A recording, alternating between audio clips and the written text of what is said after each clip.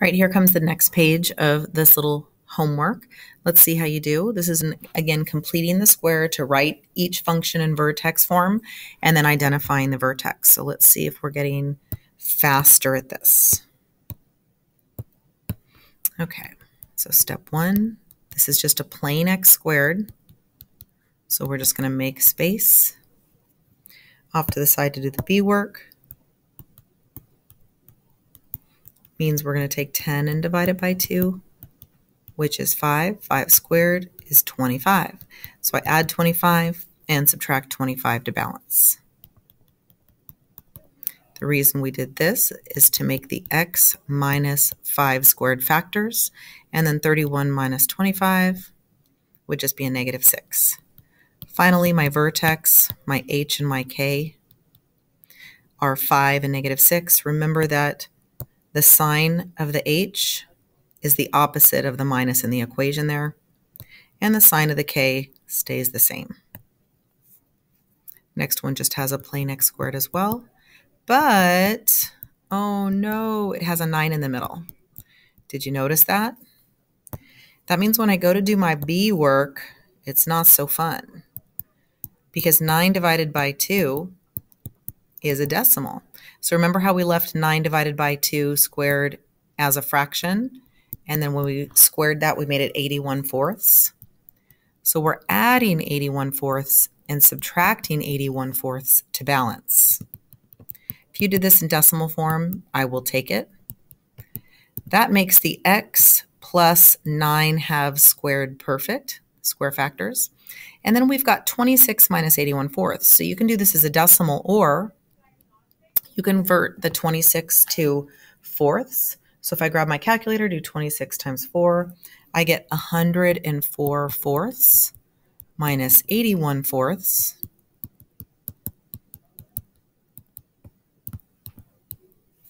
And so 104 minus 81, that leaves 23 fourths. And so that means that's a vertex of negative 9 halves, 23 fourths.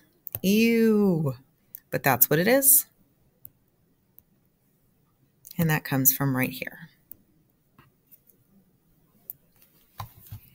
All right, the next one is weird, but at least it's not as bad as that dividing and making a fraction. Okay, so the next one just has no c value. There's no number there at the end. That means it's just 0. So what do we do with this? So this one we do the same steps, except there's no constant at the end to move over to make space. So we just complete the square right here on the side. So we're going to go off and do our b work, where we take the negative 8 and divide it by 2, which is negative 4 squared, which is 16. If I add a 16, I then have to subtract 16 to balance.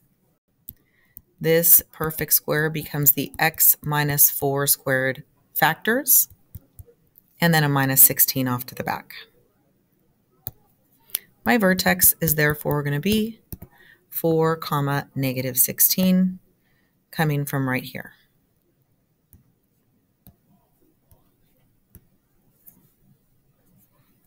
So kind of weird because it didn't have a number at the end, but you got it. All right, the next one does have a coefficient in front. It has a 3. So we need to divide that 3 out and make space. When we go off to the side to do our b work, we're taking the 10 and splitting it in half. So we're adding 25 and subtracting 25. But we're not just subtracting 25 one time, we're subtracting 25 3 times. This number 3 right here means we need to multiply by 3 right there.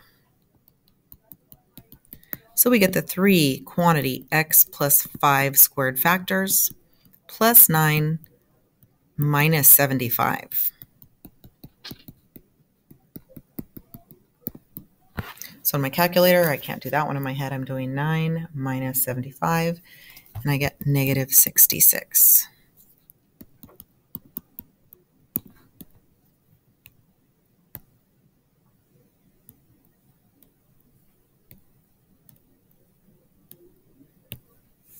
All right, the next one, we're going to be dividing out an 8. And making space by bumping the 5 over. We take the negative 6 and divide it by 2. That gives us a negative 3 squared. So that means we're adding 9 and subtracting 9 8 times. Why is it 8 times? This 8 means we got to have this 8 back here.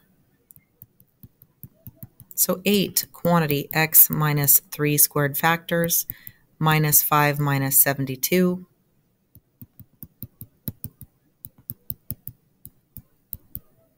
gives us a negative 77 at the very end.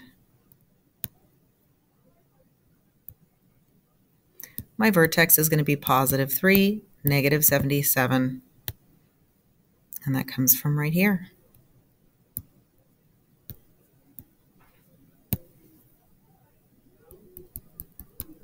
Dividing out an 11.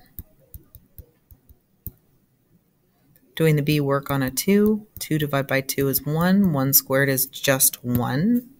So we add 1, subtract 1 off the back 11 times. That makes the quantity x plus 1 squared factors minus 1 times 11 is just 11. It's a lot of 1s in that one. And my vertex is negative 1, negative 11. Coming from here and here.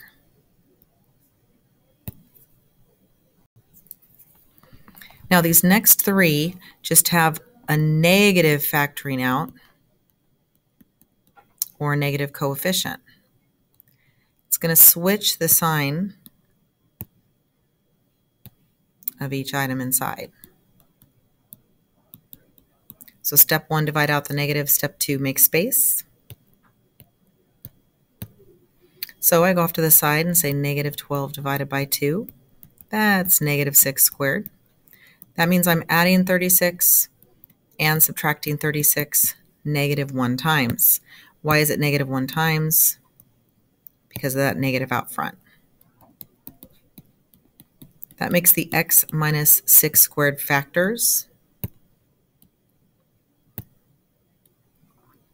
And that makes 8 plus 36 at the end.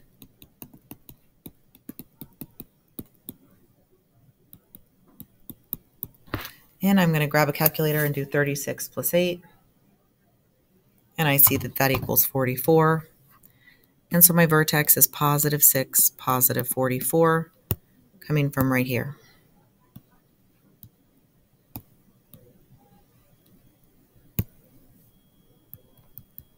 Another negative needs to come out.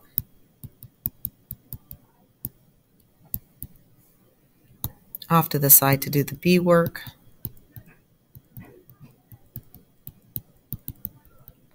We're going to be adding 49 and subtracting 49 negative 1 times.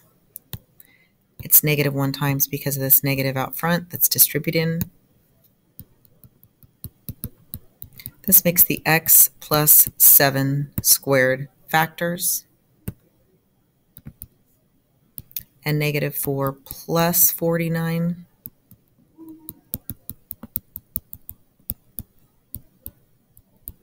And that's going to be plus 45 because it's positive 49 minus 4.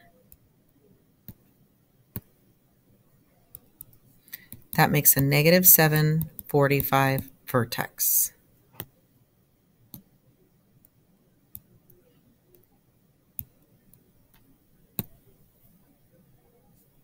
Last, we have to divide out a negative 2.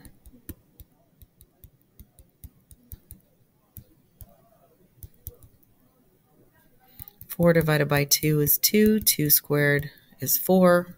We're going to be adding 4 and subtracting 4 negative 2 times. That gives me the 2 quantity x plus 2 squared factors. And we get negative 15 plus 8, which simplifies down to negative 7.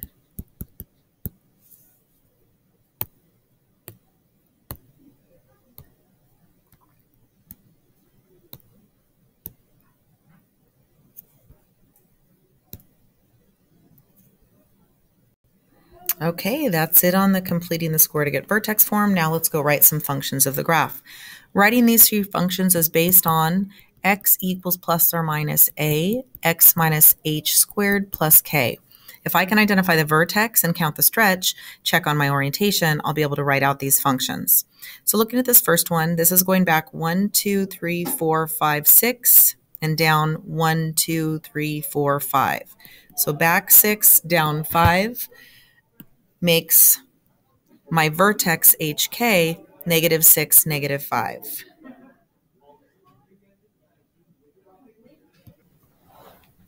So now that we have that vertex identified, we can go plug it into the function.